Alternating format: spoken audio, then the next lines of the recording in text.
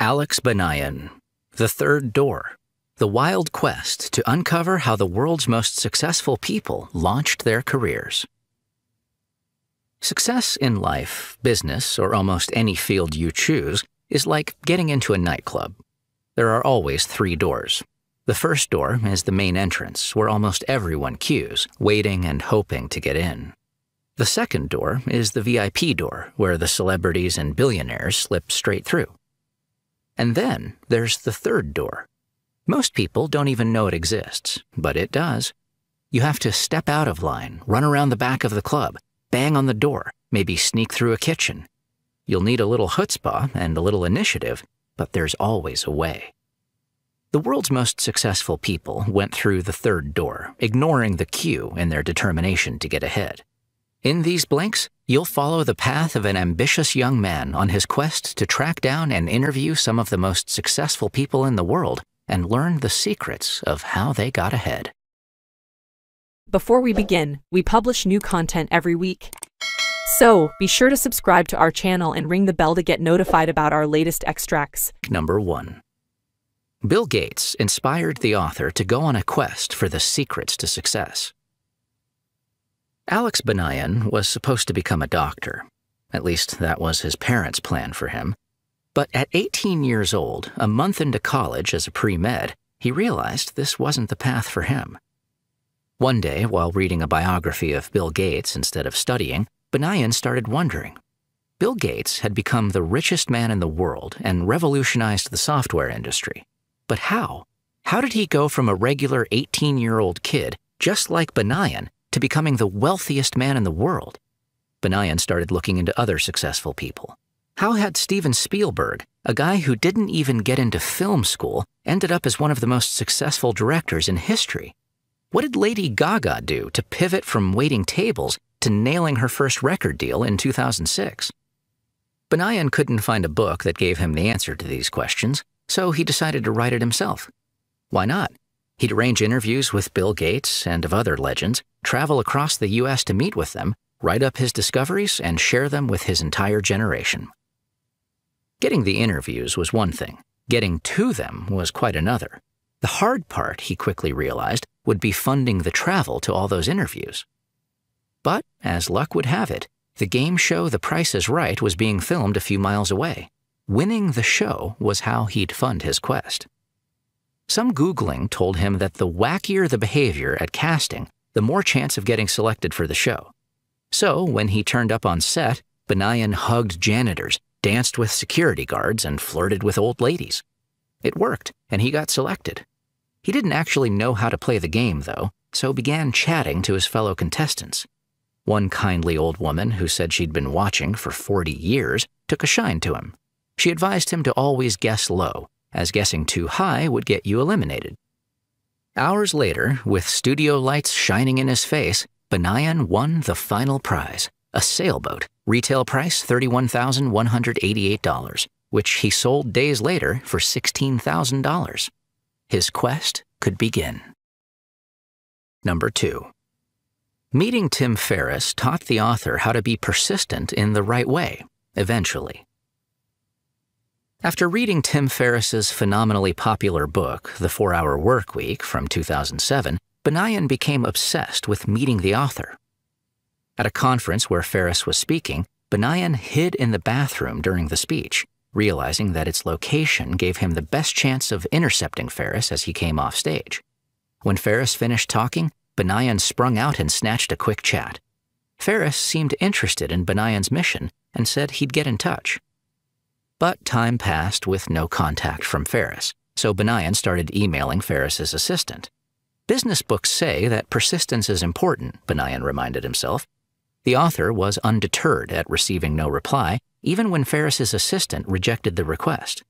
In total, Banayan sent 31 emails, one of which claimed that a 1-hour interview with him, a college student, would be one of the best investments that Ferriss, a multi-million-selling author, would ever make. Staying upbeat, Banayan always ended his emails with a cheery, "Thanks in advance." Then one day, out of the blue, Ferriss agreed to talk. Persistence works, or so the author thought. When they met, Ferriss talked a little about persistence. Ferris got his first big break after he tried to build a relationship with a certain startup CEO. Ferris had emailed the CEO asking for a job and was turned down 12 times. Eventually, Ferris emailed to say he'd be in the CEO's neighborhood the following week, a total lie, and that it would be great to stop by. When the CEO said okay, Ferris jumped on a plane from New York to San Francisco to casually meet him. Ferris got the job. But in telling the story to Banayan, Ferris wanted to be clear about one point. There's a difference, he said, between being persistent and being a hassle. Ferris was never rude, and while he was persistent, he got the balance right. He didn't email 10 times a week. He told Banayan not to say things like thanks in advance because it sounds rude and entitled. Instead, say something like, I totally understand if you don't have time to respond. Months later, when reading through old emails, the author realized that Ferris had been trying to save Banayan from himself. Only then did he understand how much he had to learn. Number 3. bilyeu, a software superstar, got his break by finding extra hours in the day. When a contact at Microsoft said he could get Banayan an interview with bilyeu, Banayan wasn't sure what to think. Any interview was good news, but he'd never even heard of this guy. But Banayan's interest was piqued when he learned that Liu was one of the tech world's rising stars. At 27 years old, bilyeu was earning just $27 a month. Fast forward to his 47th birthday, and he was a president at Microsoft. bilyeu grew up in a poor village in China. As a child, he wanted to be a shipbuilder but wasn't strong enough, so he focused on his schoolwork and ended up studying computer science at Fudan University. There, he had the spark of inspiration that would change his life. He realized that one thing in life is constant. Whether you're rich or poor, you only have 24 hours in a day. That led him to think that sleeping less could give him a competitive advantage over his peers. So he started to re-engineer his sleep pattern, cutting out 1 hour, then another, and another. At one point, he slept just 1 hour a night, forcing himself back to consciousness with an ice-cold shower, but this was too much to keep up. Eventually, he settled on a sustainable 4 hours a night, and he's stuck to that ever since. By reducing sleep and working extra hard, Liu managed to publish 5 research papers on the topic of model checking in computer science astonishingly early in his academic career. One day, a visiting professor from Carnegie Mellon came to give a talk on the same topic. Liu made some perceptive observations and impressed the professor with his research. The professor suggested that Liu try and study in the U.S., saying he would waive his $60 application fee, $60 that Liu didn't have. That encounter might feel a little lucky, but it was only by carving out an extra few hours in the day that Liu had been able to deliver his research papers. As he said himself, luck is a little like a bus. If you miss one, another will come along. But if you aren't prepared, you can't jump on. These days, bilyeu is so productive that at Microsoft, his colleagues say he works twice as fast as anyone else. They even have a term for it, key time. Number 4. A world champion boxer showed how hidden reservoirs of determination could make the difference between success and failure. After his initial success in talking to bilyeu and Tim Ferriss, Banayan hit a brick wall. bilyeu had helpfully passed on an interview request to Bill Gates, but the message came back that Gates wouldn't meet. Banayan embraced key time, getting up at 6 o'clock every day to write more cold emails requesting interviews. But the only consequence of more emails going out was more rejections coming in. Eventually, Sugar Ray Leonard, a 6-time world champion boxer, agreed to an interview at his California mansion. Banayan had written to the boxer saying that he believed the younger generation could learn from his advice. When Leonard first started boxing as a child, he was skinnier, shorter, and younger than the other kids. He knew that he needed an edge. One morning, as the yellow school bus pulled up to collect him, Leonard didn't get on. Instead, as it pulled away, he chased it, running all the way to school. He did the same on the way home, and the same the next day. Day in, day out, rain, wind, or snow, he chased the school bus. Leonard said that as a child, He didn't have as much boxing experience as the other kids, but that he did have the heart and the desire to improve. Years later, in 1981, 12 rounds into a welterweight world championship fight against the then undefeated Thomas the Hitman Hearns, he was getting badly beaten. His left eye was so swollen that he could barely see. But he was able to summon what he called his hidden reservoir, a buried reserve of strength and determination. "It's the reserve that allows a mother to lift a car off a trapped child," Leonard said. "We all have it. The success comes to those who can tap it." When Leonard stood up for the 13th round, he exploded in a whirlwind of adrenaline and concentration. In the 14th round, with his opponent limp on the ropes, Leonard was the champion of the world. Banayan explained to Leonard how he wasn't getting far with his mission. Leonard told him not to let anyone tell him that his mission, his dream, isn't possible. "Stay in the fight," the boxer said. "Find your hidden reservoir, and you can do whatever you want to do." Number 5. Biting off more than you can chew can catapult you to success. It's always good to have a mentor in life. For Banayan, that mentor was Elliot Bisnow, a 20-something kid who dropped out of school and built a company, Bisnow Media, with his dad, that would go on to sell for $50 million in 2016. In 2008, Bisnow also co-founded Summit Series to provide fun conferences for entrepreneurs and the world's elite. Impressed at how much Bisnow had achieved so young, Banayan got in touch. They met days later in LA and quickly became friends. Bisnow helped Banayan access a world of entrepreneurs and taught him invaluable lessons. The key one was to bite off more than you can chew. Summit Series began when Bisnow wanted to meet more young entrepreneurs. Most of us in that situation might decide to go to networking events or perhaps move to a bigger city. Not Bisnow. Bisnow cold-called young entrepreneurs, asking if they wanted to get a group together and hang out for a weekend. He gathered 20 young leaders, including the founders of Tom's Shoes and the websites Thrillist and College Humor, and took them for a weekend skiing on his own money. He didn't actually have the money. Instead, he put the $30,000 in upfront costs on a credit card. Then he began cold-calling companies to ask if they wanted to sponsor a conference of the top young entrepreneurs in the U.S. Companies started saying yes, and Summit Series was born. Bisnow was out of his depth. He had to ask his mother what food he should provide. Granola bars? Apples? He had no idea. But he worked it out, and ever since he's tried to live by the philosophy that you should bite off more than you can chew.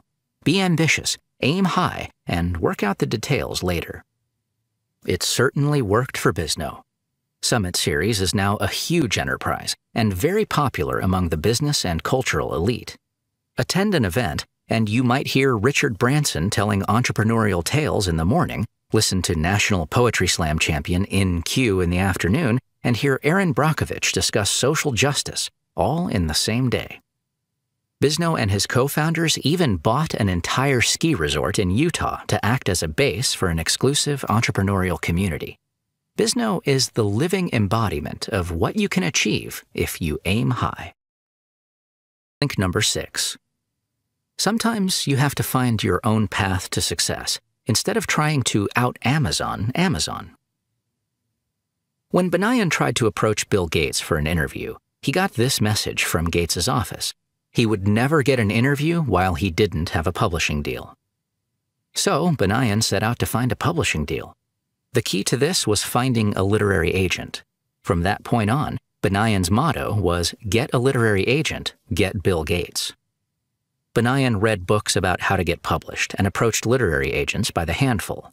He'd met plenty of entrepreneurs through Bisnow and asked those with book deals to introduce him to their agents. He was doing everything right, but only getting rejected. There was one literary agent left on his list, and she was such a superstar, she'd even rejected Tim Ferriss for his first book, that it seemed pointless even to approach her. It was Banayan's college friend Brandon who changed his mind. Brandon was a bookworm and told Banayan a story he'd once read about Walmart. It was the year 2000, and brick-and-mortar retailers like Walmart were being hit hard by online shops like Amazon.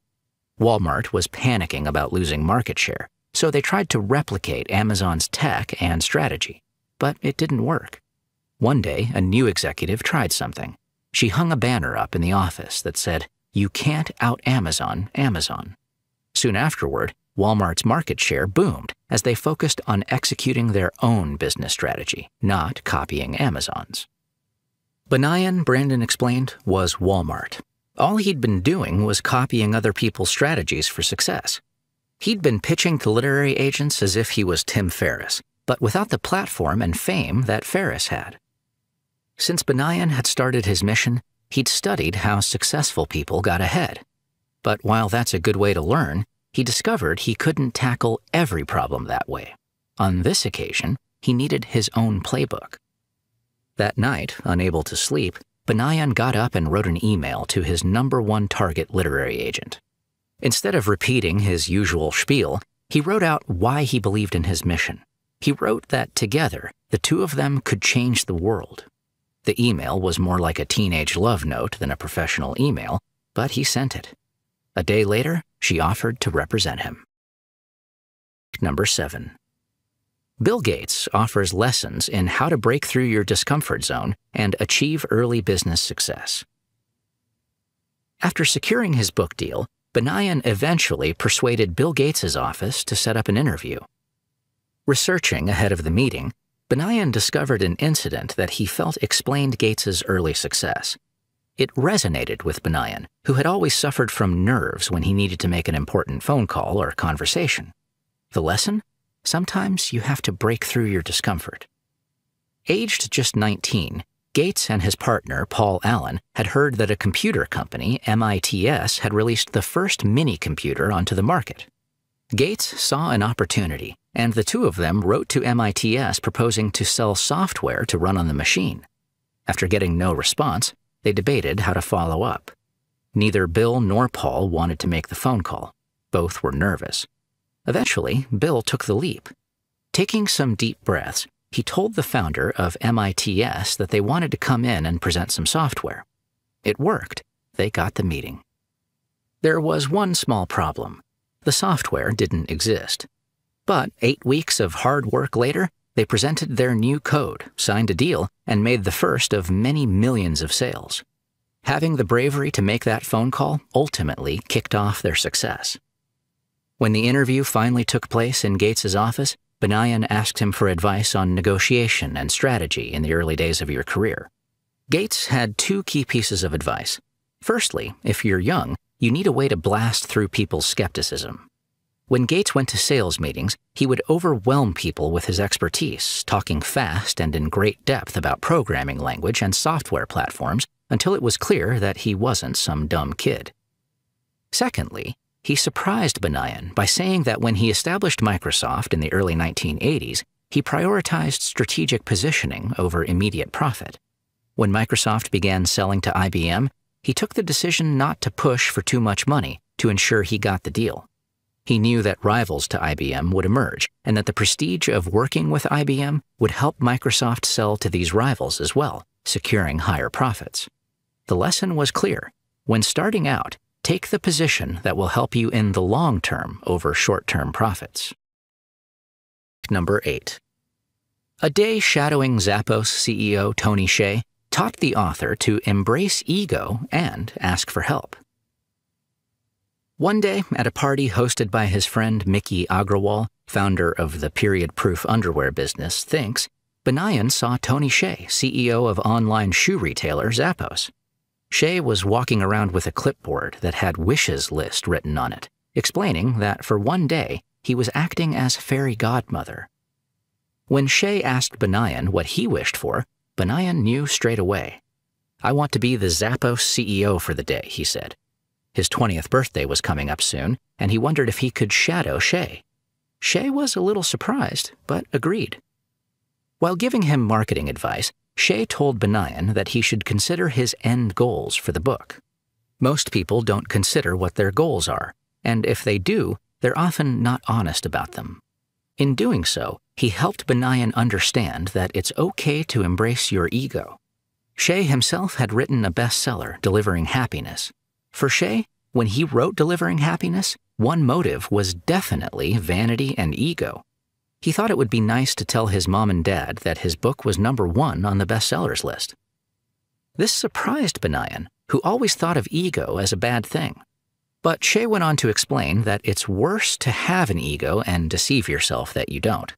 In reality, it's better to accept that you can accommodate an ego alongside other goals, such as wanting to inspire young entrepreneurs. The other lesson Banayan learned from his time with Shea was the power of asking for help. While shadowing Shea in and out of meetings and through a company-wide presentation, Banayan noticed Zappos employees throwing him a few jealous looks. One approached him to say he'd worked at Zappos for years and dreamed of shadowing the boss. How did Banayan get so lucky? Later that day, while thanking Shea for his time, Banayan asked the CEO why he didn't let his employees shadow him sometimes. Shea looked blank. He'd be happy to, he said, but no one ever asked him if they could. Link number 9. The author learned from Warren Buffett and Dean Kamen that sometimes you need to think again to solve a problem. Banayan pursued Warren Buffett for an interview for months. He even flew to Buffett's hometown of Omaha, Nebraska, in the hope of bumping into him, only to discover he arrived at the same time as the worst snowstorm for 30 years. Banayan never met the Oracle of Omaha, and instead spent time in his hotel room shivering from the cold. Having read everything there is to know about Buffett, he picked up a few lessons in success. The first was to find out what people need and use that to get access to them. In 1951, after Buffett finished his studies, he set himself up as a stockbroker. But every time he tried to get a meeting with a local businessman, they turned him down. Who wants to meet some young guy with no track record trying to sell stocks? So Buffett thought of a different approach. He started calling business people, telling them he could help save them from paying too high taxes. Now they finally wanted to meet, and Buffett was able to kickstart his career. Banayan figured out that maybe people don't want to talk to you for the reasons you want to talk to them, but that doesn't necessarily mean they won't talk at all. You just need to figure out what they want. He received a similar lesson when he met Dean Kamen, inventor of the Segway and the first drug infusion pump, among other innovations. Kamen explained that sometimes it's best to look at a problem from a different angle. Not so long ago, there'd been something of a crisis in science and technology education in the U.S. Many people saw this as an educational crisis and tried to solve it by improving the education system, tinkering with course content and training new teachers. Kamen, however, believed that it was a culture crisis. He created a competition called FIRST, a nonprofit which treats high school engineering like sport by running national and international robotics competitions screened on NBC and NASA TV. FIRST has now impacted millions of lives. So, Kamen said, don't get frustrated if you don't break through. Reframe the question in a way that allows you to find a solution. Blink number 10. Steve Wozniak showed that there are different ways to be successful in life. After hearing who Banayan was interviewing, one man said he didn't feel worthy of being on the list. He was also, by some distance, the happiest guy Banayan had met. Steve Wozniak was, alongside Steve Jobs, the co-founder of Apple. But unlike Jobs or Gates or Buffett, Wozniak has never been seen as a business tycoon, largely because he left Apple in 1985. When Banayan ate lunch with Wozniak in Cupertino, California, Wozniak oozed happiness. He seemed to genuinely love his life, from his loving relationship with his wife to the cuteness of his dogs and the excitement of his upcoming road trip. Why all this happiness? Wozniak was happy, he said, because he felt he was living life on his own terms and doing what he wants to do, not what society dictates is the right thing. For example, early on in the Apple story, Steve Jobs was the obvious choice for CEO. Where Wozniak was going to fit into the executive team wasn't so clear. The last thing he wanted to do was manage staff or deal with internal politics, so he told Jobs he wanted to be a simple engineer. This was something he already knew he loved and was happy to continue doing. Maybe society says that you should reach the highest position possible, Wozniak said. But is that really what will make you the happiest? Wozniak's determination to live life on his own terms also meant living by his values. This often put him in conflict with Jobs. When Apple was filing its initial public offering in 1980, Jobs and Wozniak were all set for a huge payout. Both would become ultra-rich. But Wozniak discovered that Jobs had refused to give stock options to some employees who'd been with Apple since the beginning. Wozniak saw these people as family. After all, they'd helped make the company what it was. But Jobs wouldn't budge. In the end, Wozniak gifted some of his own shares to the old employees, so they too could share in the financial reward. The day Apple went public, they became millionaires. Of the two men, Jobs has gone down in history as the more successful. But as Wozniak sat back, opening a fortune cookie and laughing happily, his success seemed obvious too. The key message in these blinks is that we all have the power to make little choices that can alter our lives forever. To pick up the phone and make that first sales call, bite off more than we can chew, or simply follow our vision. You have the power to choose. You can accept the inertia in your life and continue waiting in line for the first door, or you can duck out of the line, run around the back, and take the third door. The choice is in your hands. Want some more helpful advice? Whatever you're trying to achieve, build a pipeline of opportunities. Say you want to work in a startup. Don't concentrate on just one or two. Build a pipeline and approach them all. You'll never know which one of your 100 startup CEOs woke up this morning thinking, we really need a new sales guy. Building a pipeline is one way of increasing the chances that you'll get lucky. Got feedback? We'd love to hear from you. Just share your thought or book recommendation on the comments section and be sure to subscribe and ring the bell to be notified about our latest extracts. Thank you and have a great day.